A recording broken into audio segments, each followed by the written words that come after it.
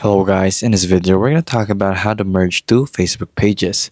So we are in Facebook Help Center as you can see right here, and if you are using a computer you want to check out this, and if you are using a mobile you're basically just the same thing. So there's going to be not much difference, but basically here I'll discuss to you how it works. So if you have two Facebook pages and the only way you can merge them is if they have the same name, or you can request the same name change and then basically just have two pages if you want to, but the solution that you want is to merge two Facebook pages. But if they have the same address, you can do it.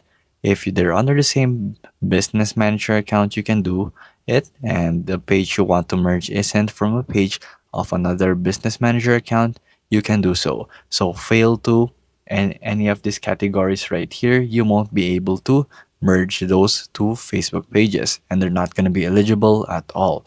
So you can't merge two Facebook pages if they're global pages and a verified page that isn't also verified. So one is verified and the other isn't, you can't merge those.